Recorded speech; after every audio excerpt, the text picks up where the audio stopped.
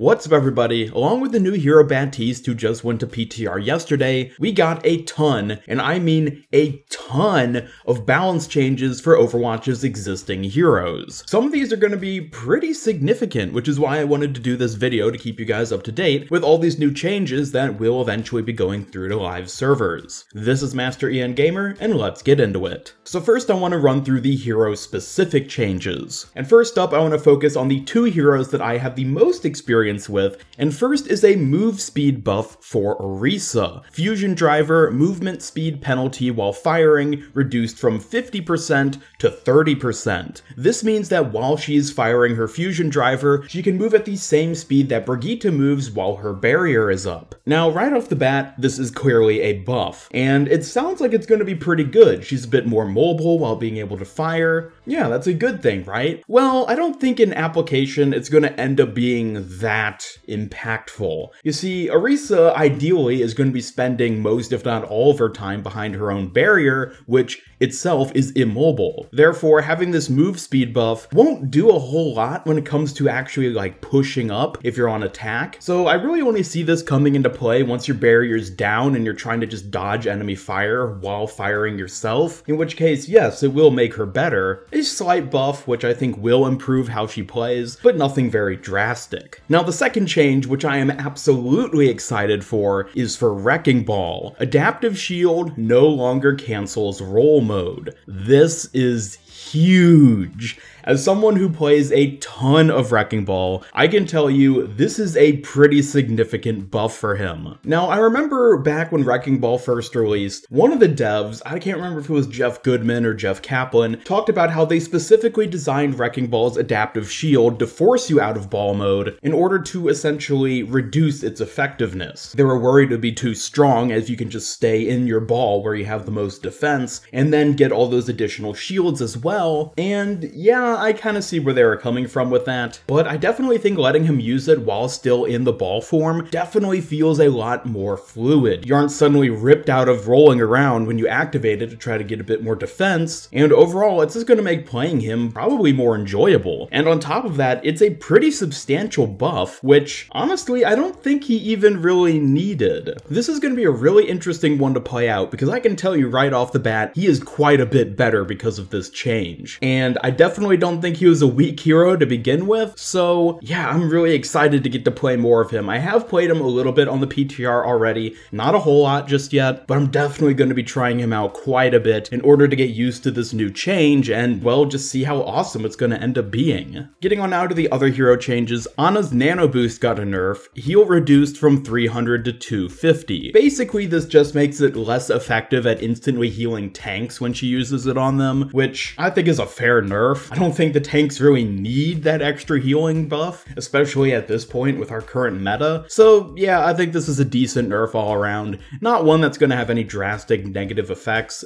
Doomfist. This is what I'm excited for. Rising Uppercut and Seismic Slam, cooldown reduced on both of them from 7 to 6 seconds. Now, I'm not very good at Doomfist, but I do really enjoy playing him, and I have played him a bit on the PTR with this new buff, and I have to say, he just feels a lot more fluid. After his previous nerfs from a couple patches ago, he definitely was kind of put in a bad spot. They basically nerfed the impact of his abilities, no pun intended. And so I think it's actually a really great idea for them to then go and reduce the cooldowns so that he can use these abilities more often, but they are less impactful than what they were originally. As for whether or not this is going to make him meta or even make him not trash tier, I don't really know. But what they will absolutely do is make him more fluid and fun to play, and I'm going to try to play him a bit more because he's a cool hero, and I definitely am glad to see that he might have a bit more viability now. Hanzo, Sonic Arrow detection radius increased from 7 to 9 meters. This is a pretty simple, straightforward buff. Just makes Sonic Arrow a little bit better, and yeah, not a whole lot to say about that one. Lucio, Sonic Amplifier, Sound Wave now counts towards offensive assists. Once again, a really straightforward change. Isn't even technically a buff because it doesn't actually have any impact in game. All it does is give the Lucio player recognition for assisting in a kill. So yeah, that's good, but not really impactful. McCree, Fan the Hammer, damage damage reduced from 55 to 50, and Deadeye damage per second increased from 275 to 550 after locking onto targets for 2.5 seconds. Now, the first change is pretty straightforward. They're just reducing the amount of damage Fan the Hammer does, which is good, I suppose. It was kind of a controversial change which they had made to Fan the Hammer, I guess a couple months ago at this point, but ultimately I don't think it ever really played out as being that devastating. According to the developer comments, they pulled back the damage on Fan the Hammer as a sort of response to the reduction in armor's effectiveness, which makes sense, and overall it's a sort of a shift that has to do with the meta we have currently. As for the Deadeye change, again, this one might not make too much sense at first glance, but according to the developer comments, they state that this was done to make it much more effective at locking onto heroes over 600 health, which, you know, isn't a whole lot of heroes. Like, that's bonus health we're talking about, because no hero even has over 600 health themselves, and thus will have a strong effect on things like barriers or heroes like Wrecking Ball, who has a ton of shields up. An interesting one overall, probably not one that's going to see that much actual impact in the game itself, but yeah, sure, seems like a positive change. Next up, Mei's Endothermic Blaster primary fire damage increased from 45 to 55 damage per second, and Ice Wall health reduced from 500 to 400. Now, once again, this is a pretty subtle buff overall, I'm gonna say. Giving her a bit more damage on the Endothermic Blaster basically just makes it more reliable for her combo. Depending on the target you're focusing, if it's a higher health target like a tank, if you freeze them and icicle them in the face, that won't necessarily be enough to kill them. Giving her slightly more damage on the Endothermic Blaster's primary fire is gonna make it do a bit more damage overall, which I guess is intended to make it a bit more deadly. I don't think it's really gonna have that big of an impact though, to be honest. Also, Ice Wall health reduction 500 to 400. That's really not gonna do much once again. I mean, it's pretty rare that you ever actually destroy the wall physically as opposed to just waiting for it to time out. There's not a whole ton of abilities that are really effective at actually tearing it down. Like, this is only really gonna come into play if you have like a Bastion shooting at it, or like a Roadhog ultimate, something that does a ton of damage. It'll thus destroy the wall a bit more quickly, but otherwise I really don't think we're gonna actually see this change have much effect in game. Next up, Moira Biotic Grasp heal over time duration increased from 3 to 4 seconds, with the total healing increased from 50 to 65. This is pretty minor, it's a 15 health difference, not gonna change a whole lot, just makes her a bit stronger. Again, this is a case where I don't think she necessarily needed this, so it is kind of interesting that they would bother making a change like this. I don't know, once again, it's probably not gonna have that big of an impact, but we'll have to wait and see, I suppose. Next up, Farah Rocket Launcher minimum explosion damage increased from 16.25 to 20. Yeah, this is again just a very simple, straightforward buff, does just a little bit more damage at the very edge of its radius. It's gonna make her end up doing a bit more damage overall, but isn't gonna change a whole lot. Next up is Soldier 76, and he has some big ones. Pulse Rifle damage increased from 19 to 20, Sprint delay before you can fire the weapon after using Sprint reduced from 0.5 to 0.3 seconds, and Tactical Visor can now target Riptire and Immortality Field. These are pretty big. The damage buff on Pulse Rifle is actually a reversion from a nerf he had, I don't even know how long ago, quite a while ago at this point, and this is probably just a response to like goats. I mean, it's going to do a bit more damage overall, which is going to make it better at just killing targets. It's just flat out a damage buff for him. The Sprint delay change, again, is going to let him do more damage because he can transition more quickly from sprinting into shooting, so he can start firing just a little bit sooner. And the Tactical Visor change, I would say, is predominantly a quality of life fix. I mean, it is going to be much more useful now if you're combating a Junkrat or the new hero Batiste. It's not going to be that applicable since it's only going to impact those two heroes. Overall, definitely some good changes for Soldier 76, and I am interested to see what ends up happening with him. Sombra Hack. Cooldown is reduced by half when hacking a health pack. Now, this is an interesting change, but one that I am absolutely in favor of. Definitely when it comes to hacking health pack, especially after they removed the ult charge you get from using a hacked health pack, it definitely felt like hacking a health pack wasn't really worth initiating the cooldown, but now that they've done it like this, it's going to make it much more advantageous and efficient to actually have those hacked health packs, which can do quite a lot when it comes to being able to negate healing for the enemy team. So this could be a rather scary change if you're playing against a really good Sombra who knows when and where to hack health packs, and again is one that I'm going to be keeping an eye on because it could end up having some rather significant effects.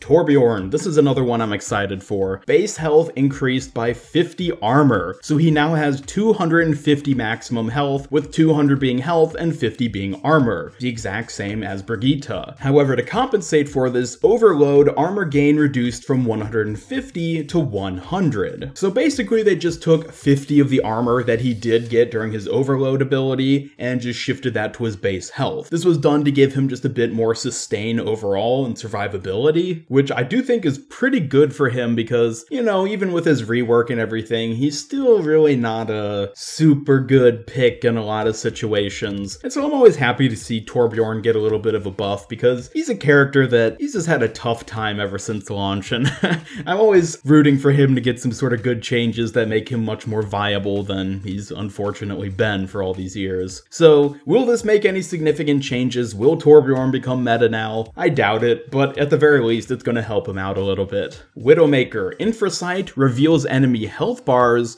but is now cancelled on death. This is an interesting one. According to the developer comments, they did it as a way to actually be able to counter Infrasight because as it has been currently, once she activates it, it's just there. You basically just have to wait it out. There's nothing you can do to negate it. It just sees all and there's nothing you can do about it. But now you can actually cancel it by killing the Widowmaker, but in order to compensate for that downside, they've now added the ability to see enemy health bars, which could be rather interesting. I feel like overall this is going to be more of a buff as opposed to a nerf, and yeah, this will be an interesting one to see play out once again. And that does it for all the hero-specific changes. There were also some hero general updates. For example, armor beam type damage is now reduced by 20% when hitting armor, and damage over time effects are no longer mitigated by armor. The dev comments do a pretty good job of summing it up. It's basically just to make armor and its effects more consistent, which, you know, that's fair. Damage boost is now applied when a projectile is fired rather than when it hits a target. Again, just a bit more of a consistency sort of thing. Generally a quality of life change. Knockback distance is now more consistent. Heroes that are flying can be knocked back and slowed. I am a bit excited by the idea of more consistent knockbacks because maybe that means I can actually do something as Lucio instead of just pushing the freaking Reinhardt 2 inches when the enemy Lucio, oh, he can boop you to outer space, but no, my Lucio does nothing. Hopefully it'll solve that issue, but I'm not necessarily going to keep my fingers crossed. And last but not least, some interesting sound changes. A new sound plays